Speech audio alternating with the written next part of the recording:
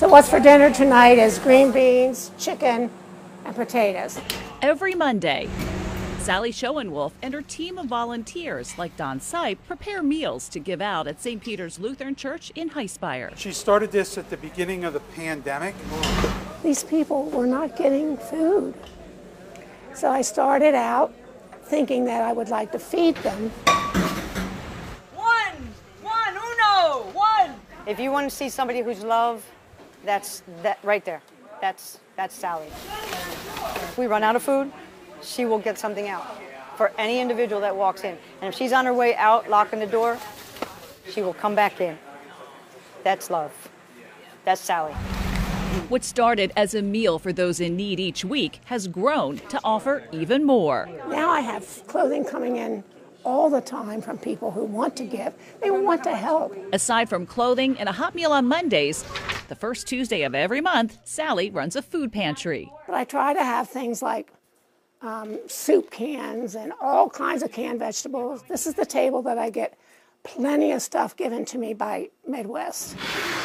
Sally says Midwest Food Bank makes it possible for her to do what she does. You have wonderful things today. This is great. So Sally was one of our first agency partners, so she's seen it grow since the very beginning. Okay, you ready for the cold and frozen? Yes, is there anything good? Oh, I think so. Great. Midwest serves over 200 agencies from all over, and everything is free. We have the easy job, I always say, because we're providing food for them. They're the ones who are the boots on the ground. So I could have macaroni and cheese with sandwiches with the rolls. Once Sally figures out her menu and grabs what she needs, the cars are loaded up. But her giving spirit doesn't stop there. This is called Laundry Love. This one's done.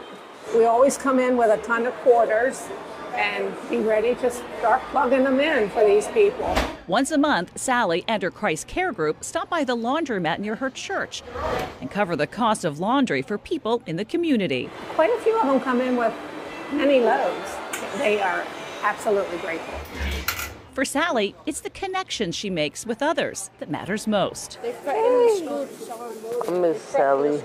I get to know them and I get to hugs, and the hugs are wonderful. Sometimes it just takes something small to make something big. There's so much love in me. I just need to give it back and do as much loving as we possibly can. This is wonderful, and you deserve it.